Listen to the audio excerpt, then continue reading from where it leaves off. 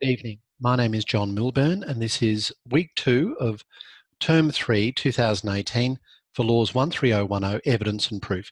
Thank you for those people that have joined live. For those watching the recorded session, please do consider joining the session live when you can. If you have any questions, please ask through Q&A, and I promise to get to them as soon as I can. Now, William Billings has prepared a Facebook group for the first assessment. So well done. I'm not sure if that's working, but because I don't go on Facebook, but it's a good innovation. So thank you very much for that. Now, are there any questions? Sarah, do you have a question about the first assessment? Yes, so I was reading through the first assessment and thinking about what questions I would ask, but I had a couple of queries about sort of the material facts of the incident, such as, because it talks about the car being parked in front of the building and the guy being in a park across the road. I was kind of wondering how many lanes the road is and how busy the traffic is and whether there's actual parallel parking, because those seem somewhat relevant for me. Exactly. And, sometimes this is a punt that you need to take. In reality, if you're for prosecution, you would have had a chance to proof your witness and gone through a lot of the detail and perhaps even inspected the site or looked at photographs. So there's many more opportunities in real life than there are in this circumstance. So to some degree, if you wish to elicit evidence, you may have to take a punt. But if you're the prosecutor, your job is to draw the evidence out of the witness so that the witness has an opportunity to have their say. The real trap with prosecution would be to ask a question that invites the witness to answer something that might, at worst, cause a mistrial as a result of the evidence that is given, or it may create something that is adverse to the case. For defence, it's a little different. What you're concerned about there is not giving the witness an opportunity to provide something that would be adverse to defence. So often when you're cross-examining, it's more like a series of statements where you're simply saying, yes, you want the witness to say yes or no. It's dangerous if you're cross-examining to give the witness too much rope because they may say something that is adverse to you.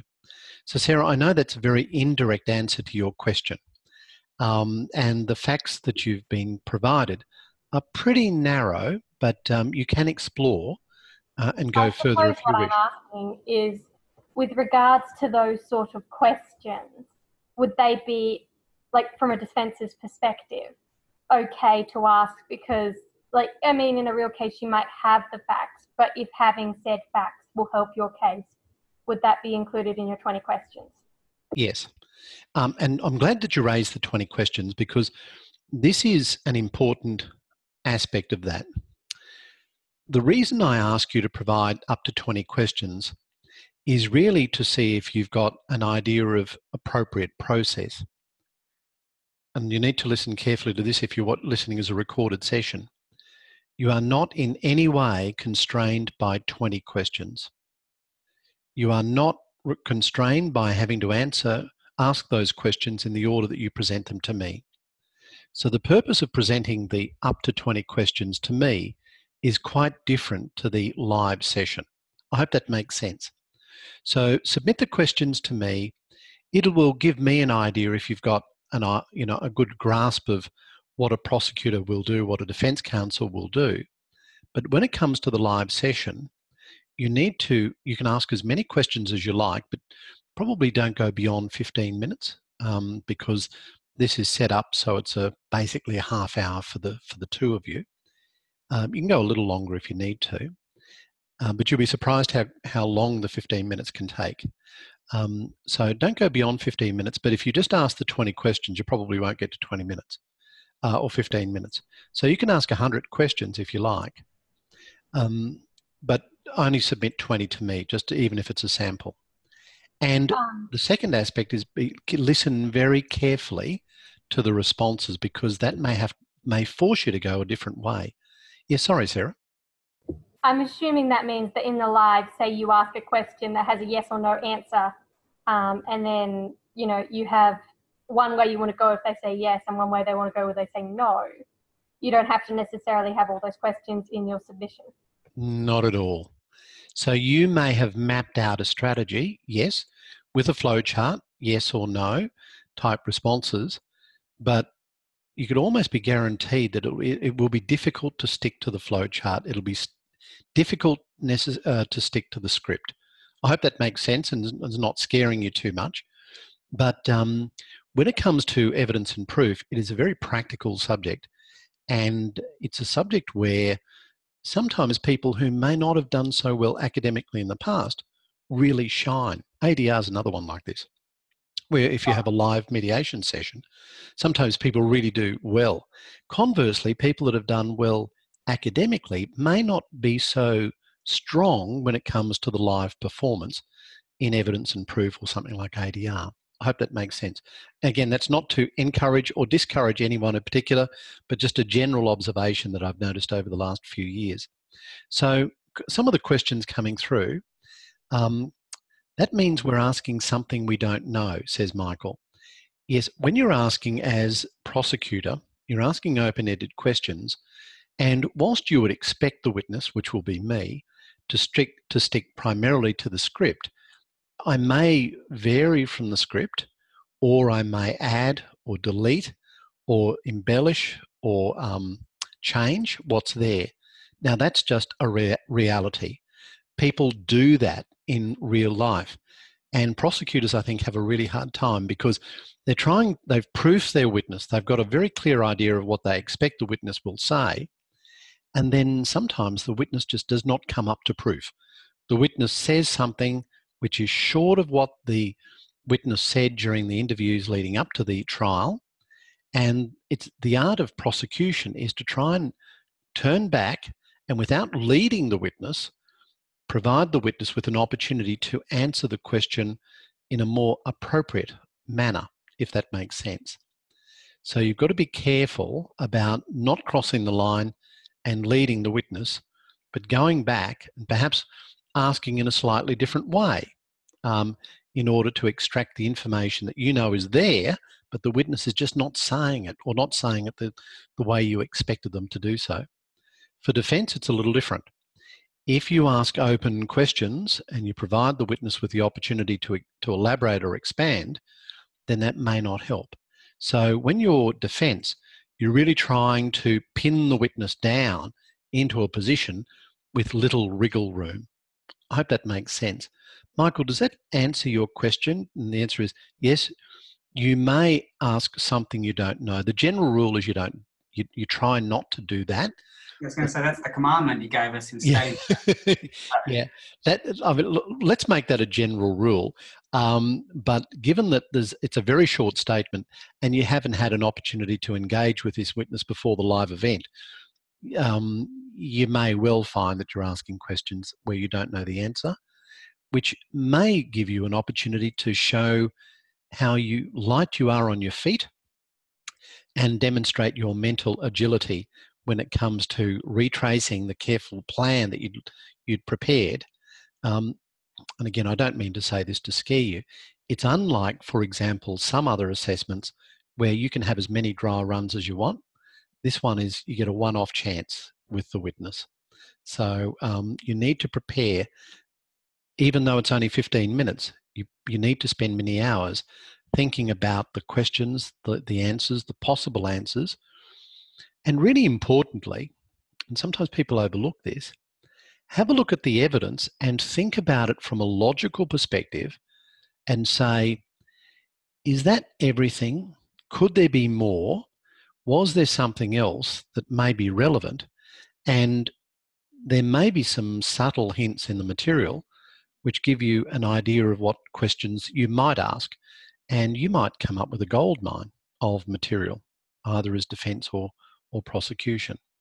I know that's all very vague, but I guess what I'm trying to say is feel that you've got a sense of freedom, but be light on your feet and ready to manoeuvre in different ways when you're in the live session.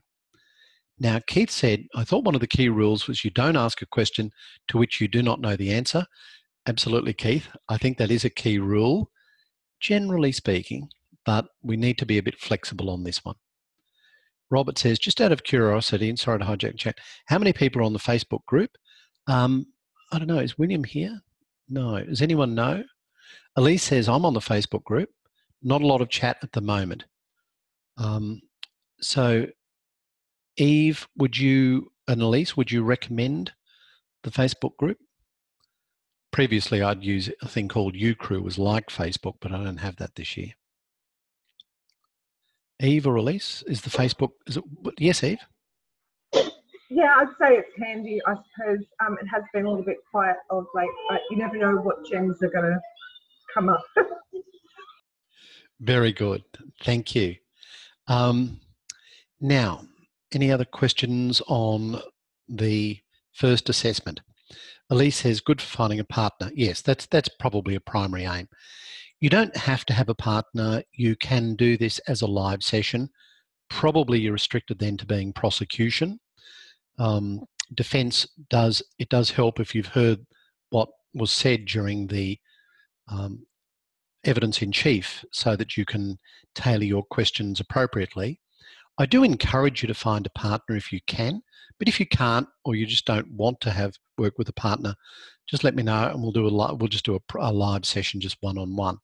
But the other advantage of having a partner is it gives you a chance to engage and speak with that person about the task, and I'm happy for you to do that. No, All right. sorry. Yes, Kate. Didn't you just say you had the option to be flexible? Yes, you can. So you've got the option. You don't have to have a partner. If you say, look, I just want to do this on my own, I don't want to join up with anyone and have a partner in it, you can let me know and I will just have a one-on-one session with you rather than one with my session with two people. Now, bear in mind, this is not a group assessment. It's an individual assessment, and the only idea of finding a partner is that it's someone convenient to join that session live, and one can be prosecution, one can be defence. But you're not in any way marked on what the other one is doing. I hope that makes sense. Sorry, I was more talking about consistency between, if I have a partner, between consistent prosecution and defence, irrespective of whether they're prosecution or defence. It works best if we have two people, because then we can have that even spread. Otherwise, if people elect only to be on their own, then we're going to have many more prosecutors than defence. And I think prosecution's a little more difficult than defence. That's my personal view. All right, I hope that answers some questions. Any other? Yes, Sarah?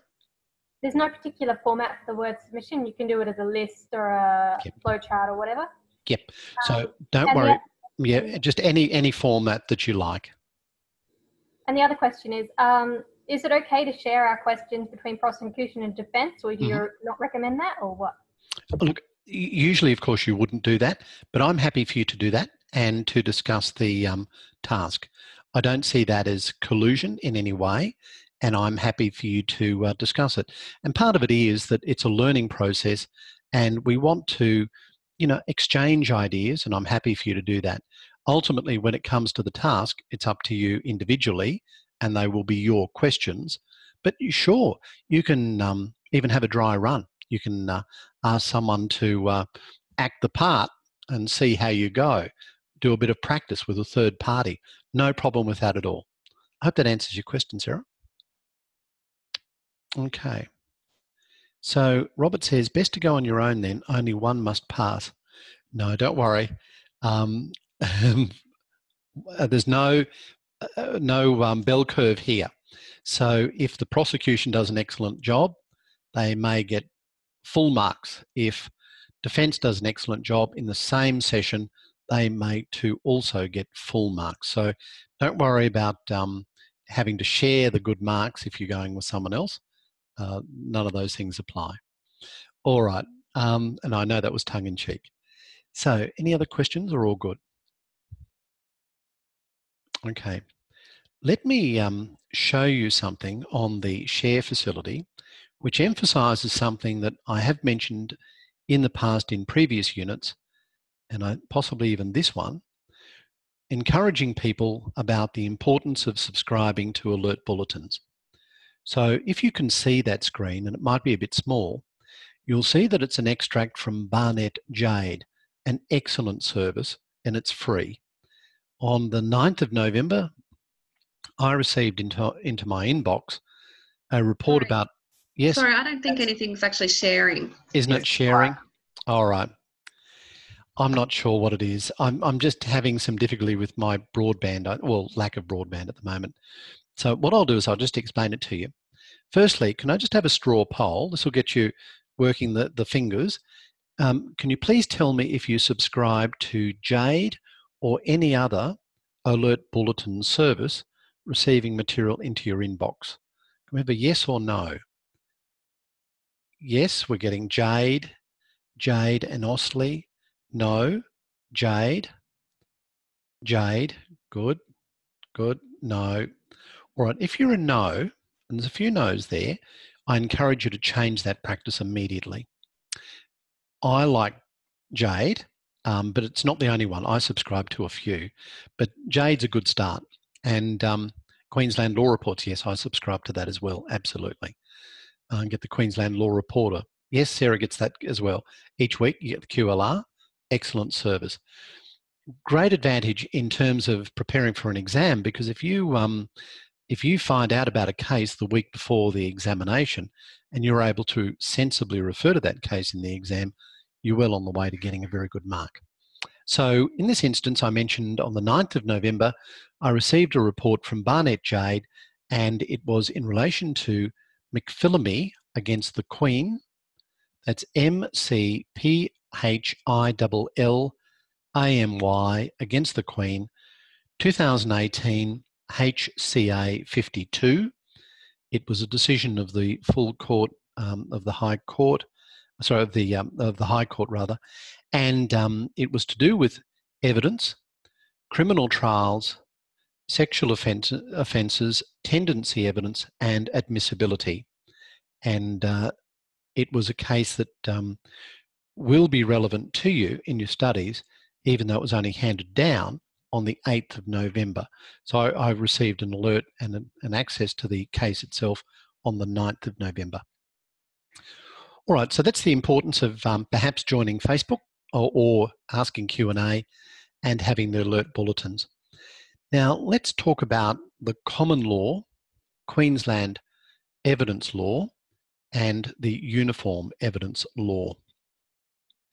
Before I do, can anyone tell me what is a code?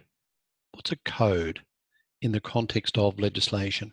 A code affects, basically takes all the common law away and replaces it with one statutory law, whereas in Queensland we're not in that situation. Yep, very good. Excellent. What about in a Commonwealth level in evidence law? Sarah says, for example, a criminal code. Yes, in Queensland. Angela? I found it interesting. You can subscribe to it. So that Commonwealth one, you can choose to subscribe to it, like each of the states could. And it was New South Wales and ACT who wholeheartedly agreed to it. And wouldn't they have been the people who had a lot to do with preparing that legislation? Quite possibly, yes, from a practical perspective. And the states that have said no, well, certainly Queensland has its own original Evidence Act. Now, one resource I find useful is this one, the Australian Law Dictionary. This one is by Oxford, and code says a comprehensive coverage of an area of law, often to the exclusion of any other expression of law on the topic. In civil law countries, fully codified law is the norm, whereas the code covers the field there is no norm for development of the law by case law.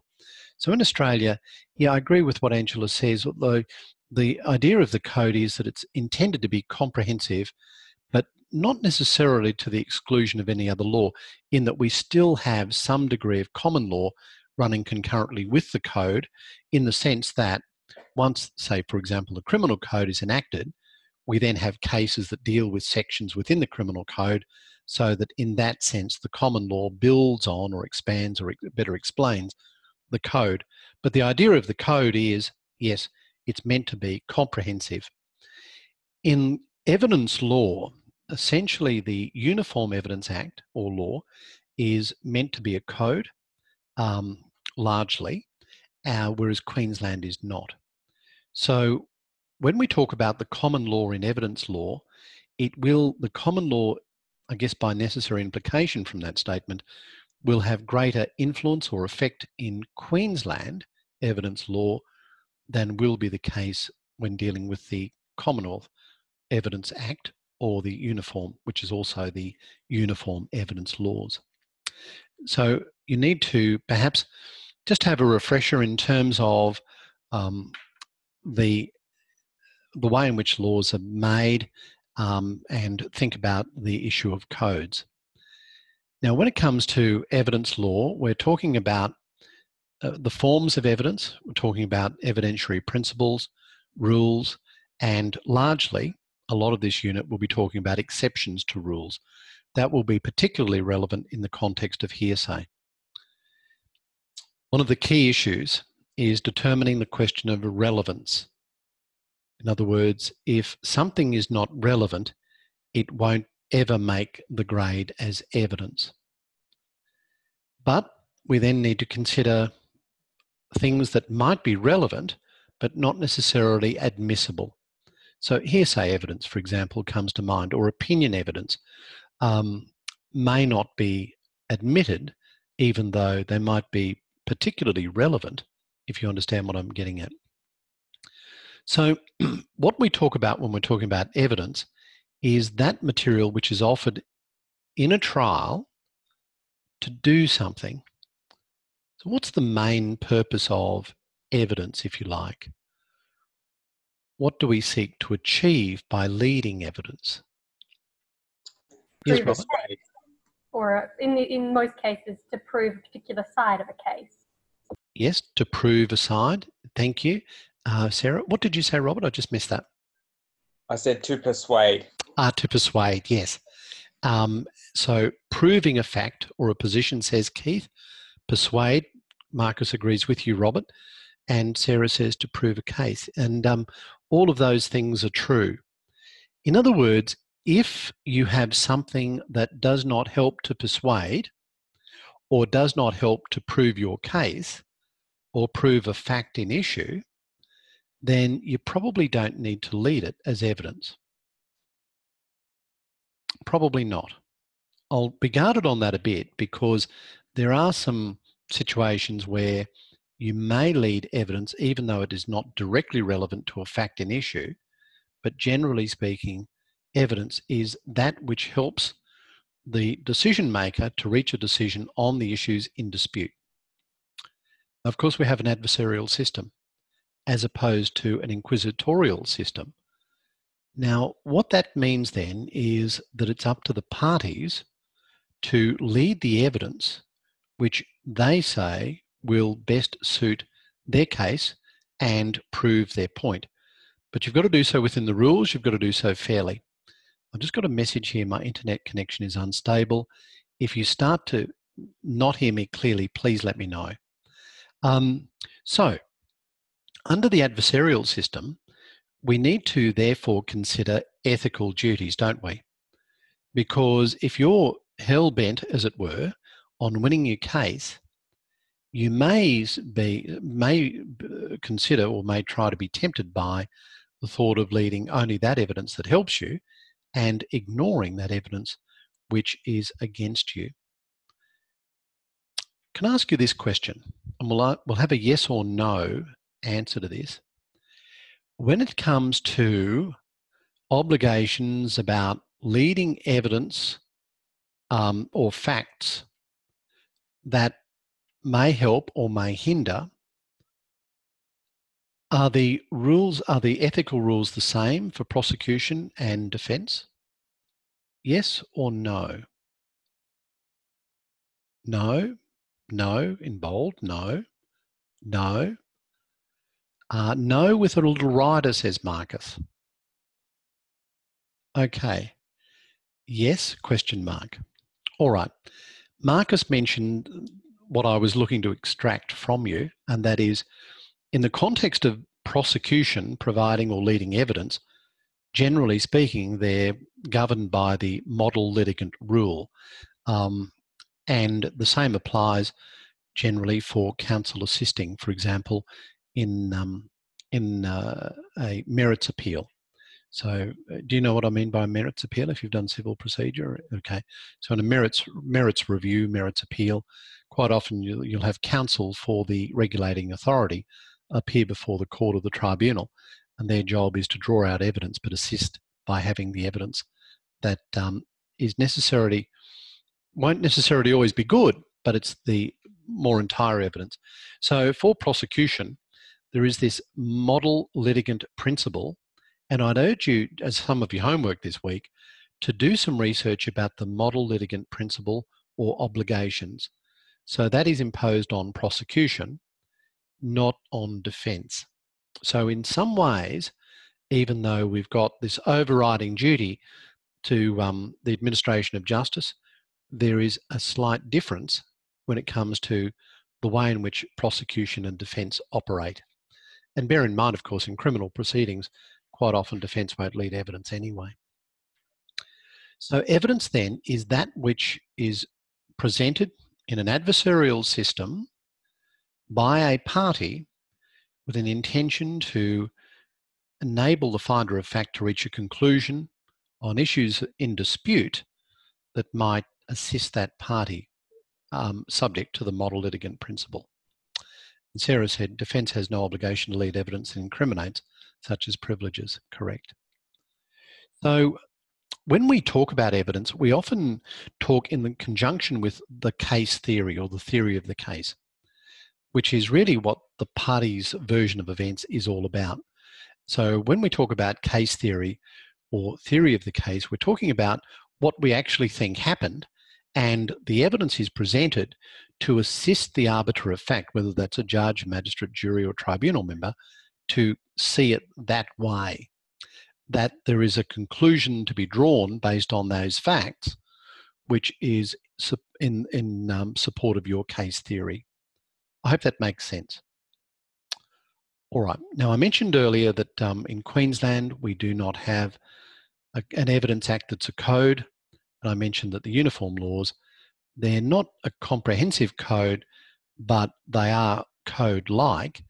But where they do apply, they do replace the old common law rules that preceded them. That's not necessarily the case in Queensland. All right, let's get on we'll do some beat the buzzer time. So we're ready on the buzzers. A few questions. I want you to answer A, B, or C, a really easy one to start with. On whom does the burden of proof fall?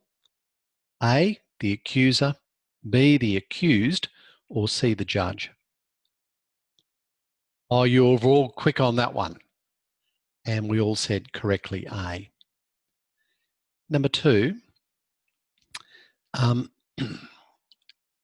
you can a yes or a no, or a yes with conditions or no with conditions.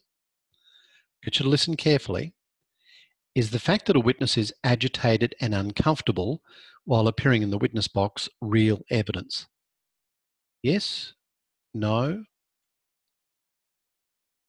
All right, we're getting a mixture of votes, but about 50-50.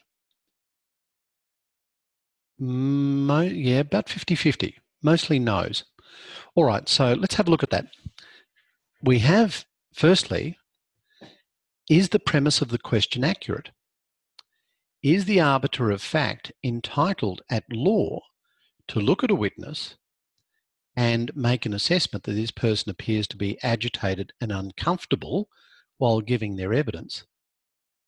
Is the arbiter of fact, say the jury, entitled to take that into account, or are they only entitled to take into account what the person actually says and the content of what they say?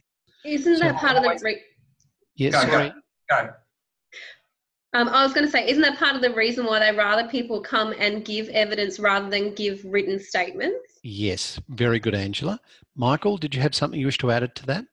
Oh, I sort of forgot what I was going to say, but the reality is that people are going to judge what they see. So that's going to happen no matter what. But some people are ridiculously nervous in front of people. Yep. So it's not a given. Okay, no, great answers. And yes, I agree that a big part of why we have oral evidence is to test the quality of the evidence. And part of testing the quality of evidence is not just what's said, but how it's said, how it's delivered, and how that person appears. So often when magistrates, for example, make a decision, they will rely upon making the decision on the way in which the person giving evidence presented that evidence. And they'll often refer to the demeanour of the evidence in conjunction with what was said by the witness. So they'll talk about the demeanour of the witness rather, and not just what the witness said. So the demeanour is actual evidence. So, given that sorry, John, that's incredibly subjective. It is. It is. And of course it needs to be, in the sense that the arbiter of fact is there to determine, did something happen or did it not? And our law provides them with some tools. Subject to the rules, ultimately it comes up to that person, the judge, the magistrate, the tribunal member, or in the criminal law context on indictment, the jury. So the jury is sitting there and they make a decision. For example, is this person guilty of, let's say, rape? And in coming to their decision, they consider all the evidence presented, because the defence argument might be consent. And in order to determine this question, ultimately it is inherently subjective. And ultimately it comes down to the jury saying, well, I think it did, or I think it didn't. You know, subject, of course, to the burden of proof, the standard of proof, the rules of evidence, all those sorts of things. But the ultimate question is subjective. And it's a really good point, Keith. I take that point. Some may say that makes a bit of a mockery of the law, but ultimately someone's got to decide. And we set up the rules to make it as fair as possible, to enable that person to make an appropriate decision, or that group of people to make an appropriate decision based on the admissible evidence provided to them. But of course, there may be other reasons why someone does have poor demeanour. Sarah's raised some points, perhaps chronic fear of public speaking. You know, being put in a witness box in front of a judge, a jury, barristers, solicitors, members of the gallery, and having to give answers, whose demeanour wouldn't be affected as a result of that? Yes, sir, Keith? Yeah, just after having been pulled out of a queue at the airport and subjected to bomb testing on the basis that I was perspiring, because I'd walked from the hotel to the airport to jump on the plane. Yeah, I know. Completely subjective. Yeah, absolutely. Other points Michael raises: PTSD, depression, shyness, level of uncomfortability, and racial prejudice may come into it, may make someone feel uncomfortable. So the whole range of issues as to why someone's demeanour may be affected as a result of giving evidence. However, good or bad, someone's demeanour is fair game, as it were. Now, what type of evidence do we have in Queensland? What are the broad categories of evidence? I've got three in mind.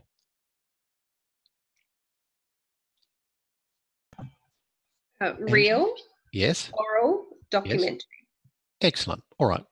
So if I'm suggesting to you that the way in which a witness appears in the witness box is evidence, in other words, the arbiter of fact is entitled to take that into account in making his, her, or their decision, what type of evidence is that? We're getting some votes in. Real is the answer. I agree with that. However, it is real evidence, but considered or assessed in conjunction with the oral evidence, isn't it? So it's not as though the witness is sitting there mute. The witness is saying things at the same time. And you might say, what I'm hearing doesn't match what I'm seeing.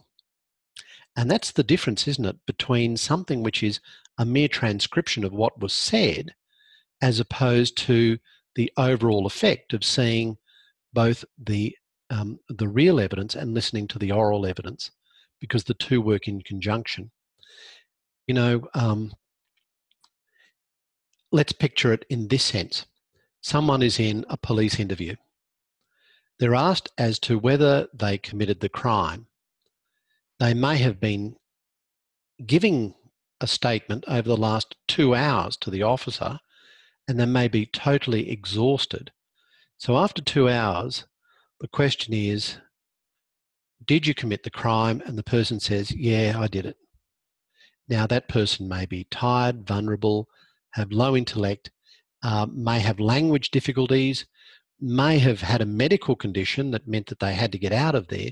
So there might be a whole range of reasons why they said what they did. But as a result of looking at that person in those circumstances, you may be able to say, I don't accept that that was really I don't accept what they said is true. In this instance, I'm going to look at the real evidence of the overall demeanour and give that more weight than the oral evidence that I've heard. Does that make sense? Or it might be someone at the start of an interview. Did you commit this willful damage? Did you throw the rock through the window? Yeah, I did it. But it may have been that they were flippant in their response. Or it may have been a sarcastic response, as in someone delays by 3 or 4 seconds and says, oh yeah, I did that, you know, or whatever it is. So the demeanour is certainly important, but assess it in conjunction with the oral evidence and vice versa.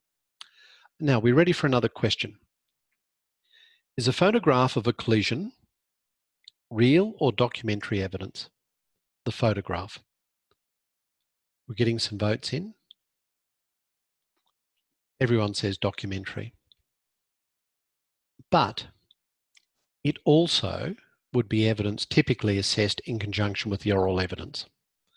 In other words, whilst the photograph may, as it were, speak for itself, it will be usually presented in conjunction with someone giving oral evidence.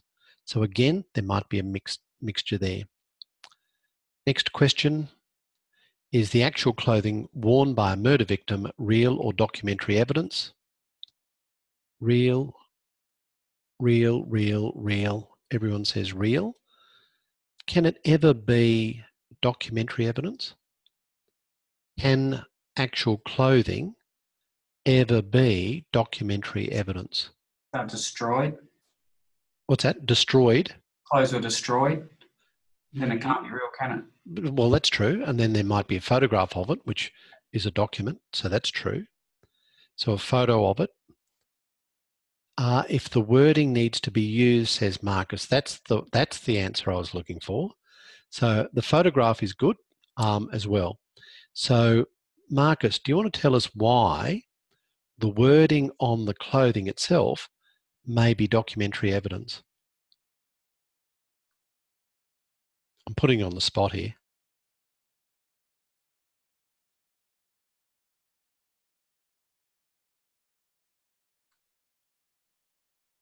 Yes, Marcus? Sorry, John, I'm just trying to work it. Because it's writing, and the definition of document is writing. That's it. It's as simple as that. Good, thank you.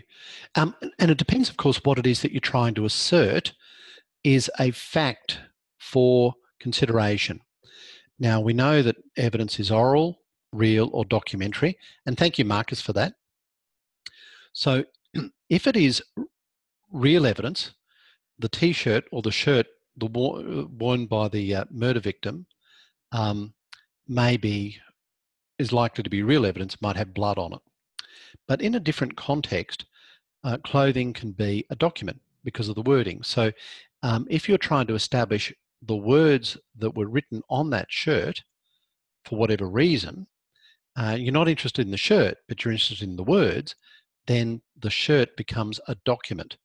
Because if you look at the definition of document, it's very broad. It's not just a piece of paper. It can be all sorts of things. And what you're looking for in the document is the information contained within, for want of a better term, the vessel. Paper is, in that context, usually the vessel, but it might be that the words are contained on anything, and a flash drive, for example. So think email, yep. So think in terms of documents in a very broad manner. And again, homework this week, have a look at how we define documents within the Evidence Act, state and federal. Next question is the description by a valuer of the value of stolen antiques, real or documentary evidence.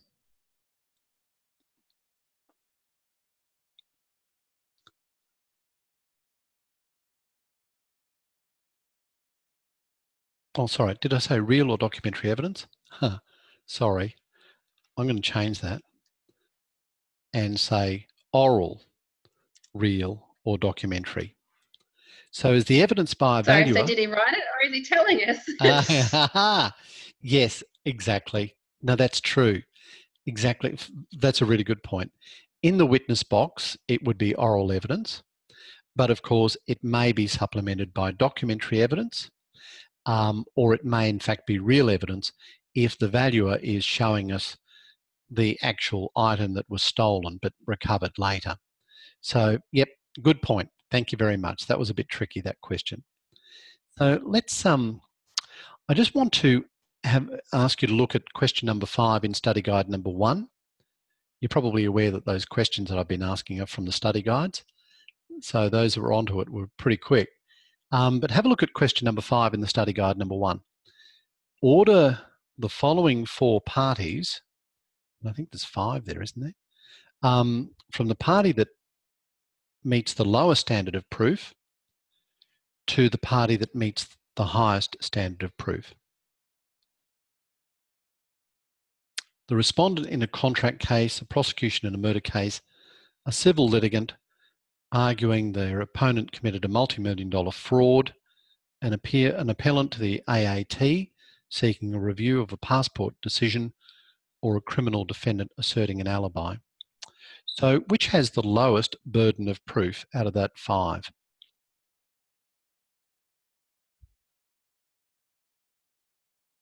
The defendant? Yep.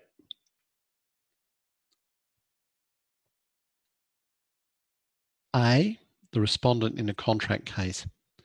In the answer guide, we've given A as the answer, but arguably E is correct because the criminal defendant need not do anything at all. But if the criminal defendant does assert an alibi, then there is the evidentiary burden that goes upon the criminal defendant to at least establish some evidence. Now, what that does is, having established some evidence, the onus then goes on to prosecution to produce evidence sufficient to ensure that defence is not maintainable, because ultimately the prosecution must prove beyond all reasonable doubt the guilt of the accused.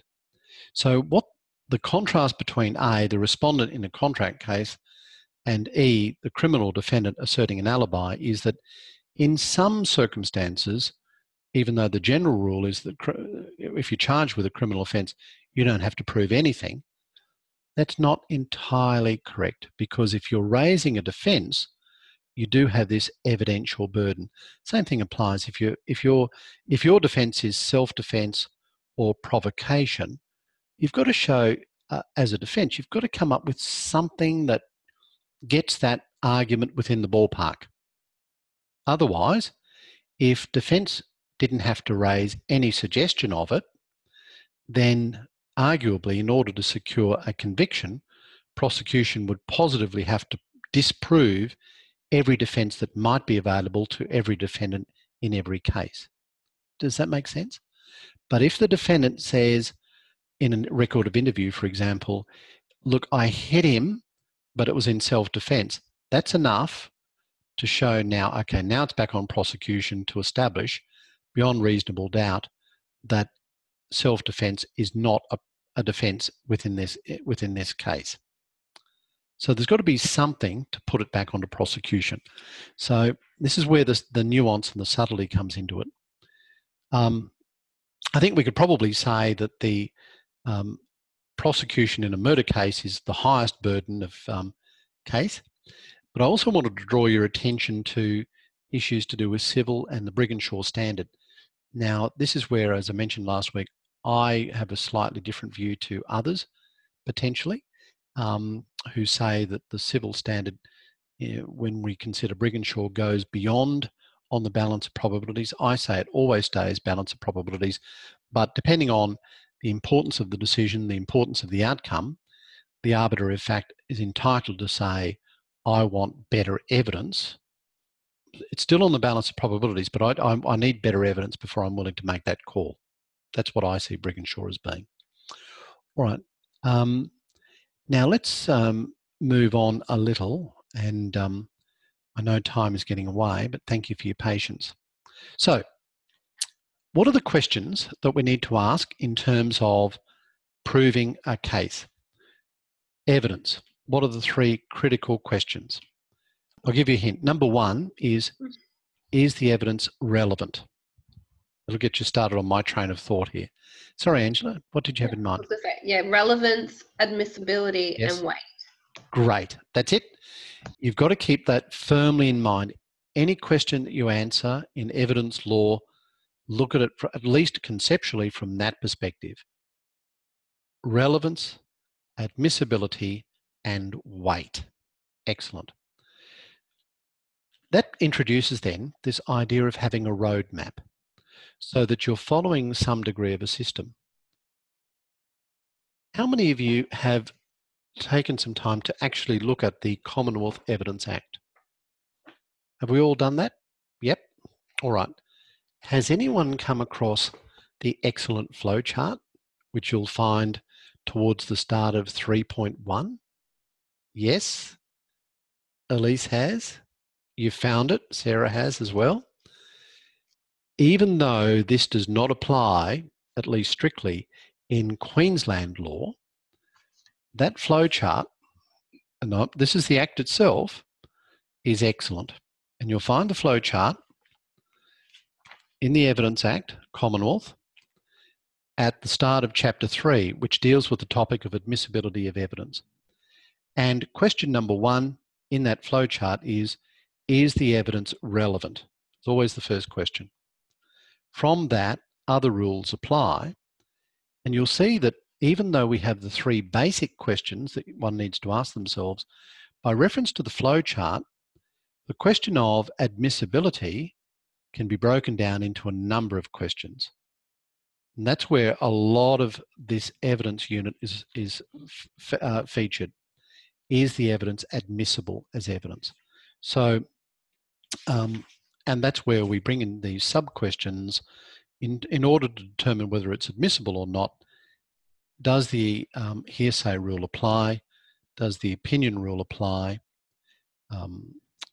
Does the tendency rule apply? And again, that's McPhillame's case. Does the credibility rule apply, etc.? Does privilege apply? So if you want to get some idea, a bit of a roadmap, think about those three questions that Angela correctly identified and expand that by looking at the flowchart in the Evidence Act Commonwealth. Relevance is defined in that Commonwealth legislation at Section 55. It is not defined in the Queensland legislation. Therefore, we need to consider the common law. But what essentially would you say are the two things that show that evidence is relevant? What are the two key issues? Yes, Angela? It needs to be about a fact in issue. Yes. And it needs to be able to persuade someone one way or the other that it actually happened. That's it. Yeah, it's got to have a bearing on the final outcome. That's the general rule. There are a few little nuances. We won't worry about that now, but that's right. To be relevant, it's got to prove something that is material and it's got to have a bearing on the issue in the trial. So, and sometimes there's a difference between bare relevance and legal relevance, and this is where you need to expand on the toolkit that you would have started in Introduction to Law by adding in some definitions now. So what do we mean by bare relevance? What do we mean by legal relevance? And try and work that out. Look, I'll just give you an example from a practical perspective, and that is a no case to answer submission. Has anyone read about that? No case to answer? All right. So I had actually an instance of this last week, but let's say in a civil case, you're acting for the defendant or in a civil case, and you've listened carefully to the evidence led by the plaintiff, and you're not convinced. You're not convinced that the plaintiff has led enough evidence to even warrant you having to stand up and say, I'm now going to call evidence in rebuttal. So you stand up at the end of the prosecution case and you say, Your Honour, I wish to make a no case to answer submission. And that's actually what you do. And you say, the basis upon which I argue there is no case to answer is that the plaintiff has not submitted evidence before this court which is sufficient to warrant the court asking for defence to provide an answer. In other words, or it may be, Your Honour, I submit there's no case to answer because even though there is some evidence presented by the plaintiff, the quality of the evidence is so poor that it does not justify the defence having to be called upon to provide evidence to respond to it. Now, insufficiency talks about the legal issues. Let's take an example. A plaintiff sues on a loan and says the loan has not been repaid by the defendant. The defendant's case all along is, there is no loan. You didn't lend me any money. I've got nothing to repay. Now, the plaintiff may come to court and produce evidence of bank statements, affidavits, statutory, whatever it might be, all to prove that nothing was repaid. But at no stage, perhaps arguably, has the plaintiff ever said, here is evidence of the loan in the first instance. Now, it might be a gift, or it might be that it's never been paid, or whatever. But just by saying the defendant has not paid anything does not go to establish the primary argument by the plaintiff that money was lent in the first place. So if the plaintiff's evidence falls short of actually showing that the loan was ever created in the first instance, then really you've got no case to answer. There's no sufficient evidence in that regard.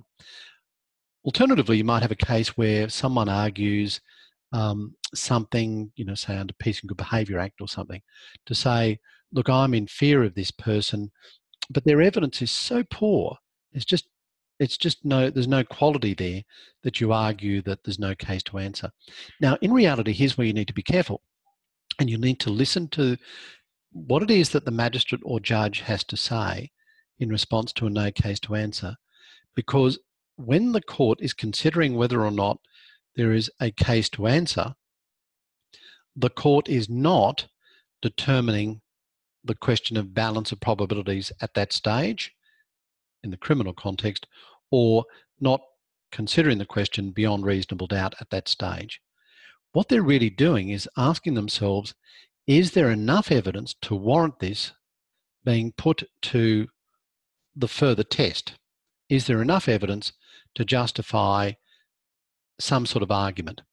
And what the magistrates will often do is give you a hint, or the judges, and they'll give you a hint and they'll say, look, ultimately I'm satisfied that there is enough evidence to warrant the matter going to a defence, but I can indicate that the evidence presented by the plaintiff is very poor and it's only barely made it over that initial test. So I dismiss the no case submission at this time. And then the magistrate or judge may say, now, do you wish to call evidence?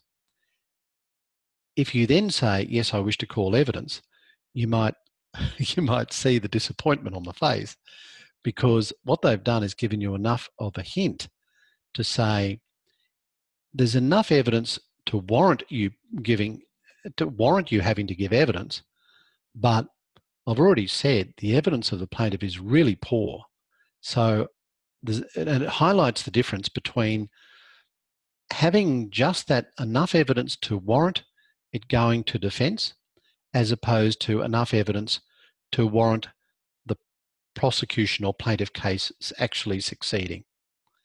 And again, we're talking about a nuance here, and I hope I haven't confused you too much, but I will ask you to look into that and to consider that question of what is the type of evidence that needs to be presented in different circumstances, what is the extent to which the evidence needs to be proved in different circumstances, and how does that fit into a no-case submission, either in civil law or criminal law. Any questions about that now? And I'm really inviting you to take that away with you and consider it during the next week, and we can come back to that point next week. All right, that's probably enough for tonight. I hope I haven't confused you too much by that statement, but are there any questions, comments before we wrap up for this evening? On admissibility, does the rule in Swaffield work with a case of Brett Peter Cohen? Or that's a detail, I'll have to take that one on advisement, but probably yes, I think. We'll have, Swaffield's an important case, so we'll look at that later. All right, any further questions? All good? Okay, well, I'll wrap up for this evening. Thank you very much for your attendance, and we'll see you next week, and I will look at the Q&A questions and then provide some answers. All the best. Bye then.